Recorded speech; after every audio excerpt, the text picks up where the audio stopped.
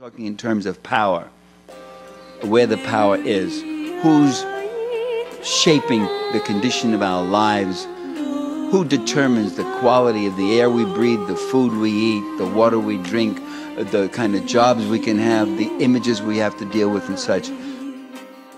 If I can sing this song without you, maybe all is well.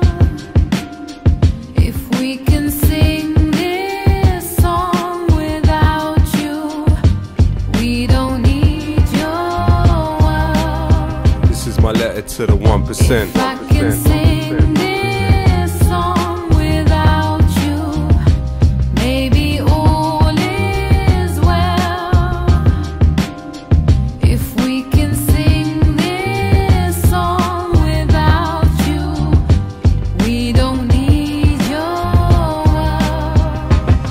Power to those who read bell hooks, power to those who sell books, power to those who know how the inside of a cell looks. All those feeling helpless, forgotten or discarded. Power to the strange fruit you thought was rotten in the garden. Power to those sitting alone, seeking solace in the calmness. Power to those feeling stained, know your tomorrow isn't tarnished. Power to those who sweep the streets with more knowledge than PhDs. Power to those who keep their keys, return as promised, please believe. Power to those that suffer in silence, those it hurts to hear. Power to those that hold their ground, power to those that persevere. Power to those that love humanity more than they love style. Power to immigrants, probably raising Donald Trump's child. Power to the blind, who can't imagine what sight is. Those staring at the moon and all those working night shifts. Power to the readers, the writers, the illiterate. Power to those that struggle to decolonize their syllabus. Power to the shy ones always struggle to make friends on the half of humanity worth less than 8 men. Power to those that risk their life to dig the coltan from the ground for the mic I'm spitting on and the phone you're holding now. Power to those that built the stadium they're playing in. Power to those that mowed the grass and stitched the ball that they're playing with. Power to every rapper that doesn't rap about killing. Power to the builders who build buildings that outlive them.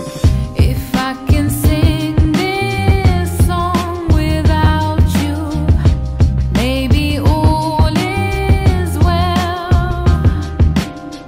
If we can sing this song without you, we don't need your world. Power to the slaves of ancient Greece that never had the right to vote. Democracy dead like Gary Webb when they import it like it's coke. Power to those that write to prison. Power to those writing home. Power to those writing poems. Power to those that died alone. Power to Curtis Mayfield. Power to Ronald Isley. Power to the fishermen that were forced into piracy. Power to every person that is working in a library. Power to every nurse that we turn to in our times of need. Power to the unions and the miners that you're punished. Power to those that drive the buses and those that collect the rubbish. Power to the youth desiring the truth. Power to every rapper that is dying for a fire in the booth. For those that lost limbs to King Leopold's quota and those risking their lives for the P&O to Dover. Power to union leaders murdered by. Power to victims of this globalized Cosa Nostra. Power to those dying on the shores and the borders. Power to human beings that were rendered fauna and flora. Power to those that cleaned up after the stage show and carnival goers still haunted by Kelso Cole Crane's ghost. Power to Kevin Carter, his picture taunts us ever after. So many questions never answered, never answered, never answered. Remember the last words of Abd al-Muhsin al-Sa'doun. الأمة تنتظر الخدمة الإنجليز لا يوافقون. Power to El Jawahiri and his rebellions. They killed his brother Ja'far and he cursed the rotten Temsians. Enlightened despots pursuing tactics Machiavellian. Chinese steel preceded Europe a millennium. Think about it, printed press half a millennium. Never get close. Power to Ken Loach and every volunteer in Lesbos. Cuban doctor sent to Sri Lanka for the tsunami. Power to those that cleaned up after the Bullingdon parties. If I can sing this song without you, maybe all is well. If we can sing this song without you, we don't need your world. Kids knowing Apple products before they know what an apple is. Forgotten like passengers on the USS Indianapolis. Dying days before they could see what little boys damage did on the precipice of fascism. Our passiveness is cancerous. Power to those strong enough to dream. Power to those that chose not to be a cog in the machine. Power to those that love first and hate never. Power to those that sleep on the streets through grey weather. Power to Aziz Ali, bone thugs and harmony. Power to Norman Baker, David Kelly's own artery. Power to the genocided population of Tasmania. The internet descends to Trump-tastic fantasia. Let them try quote this. You'll never find a better diagnosis than collective psychosis. It's getting quite hopeless, but hope is all we have. Trying to cultivate the positive, not focus on the bad. But the globe's under attack. The obnoxious rage of a fake intellectual. Amazing grace in the age of the spectacle. Not the first time they found a race is selectable to raise to the pedestal and desecrate the place that translated the decimal. I don't want to tempt fate. Power to corpse washers like Salvador Allende. Power to language learners, Bernie Sanders fans to flag burners. One man's inertia is another man's purpose. In the utopia of song we are victorious, but the bittersweet reality's not this glorious. Power to Coltrane watching Malcolm X. Power to pull ropes and under house arrest. Power to Galileo under house arrest. Power to Ibn Haytham under house arrest. Forgive me if I sound obsessed. This is my letter to the 1%. The redistribution of power. The redistribution of power. We want the redistribution of power. We want the redistribution of power. We want the redistribution of power. The redistribution of power until your power is ours.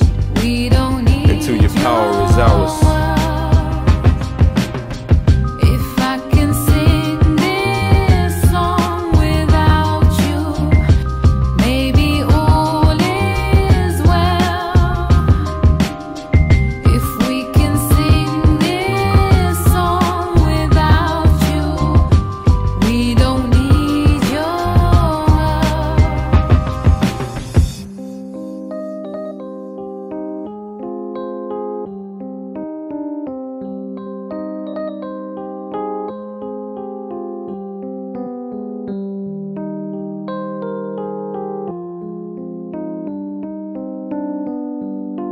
And I remembered the case of Ahmed Sadiq. I'm not sure if people here, that name will ring a bell. He was a student at Sheffield University. I'm actually here. No way. No way. Oh wow. Alhamdulillah,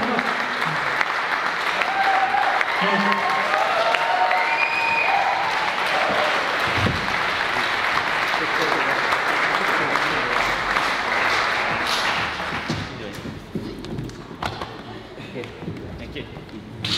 So, yeah. Thank you very much. My name is Ahmed Sadiq. I'm a PhD student at the University of Sheffield. ISIS seized control of my hometown Mosul. I lost my dad because of that. Applied for asylum. The government detained me in 2017. Luckily, I had the support of the people from Sheffield, Lowkey, and many others. We pushed really hard, and luckily, last month, I managed to get a visa for 5 years without allowing.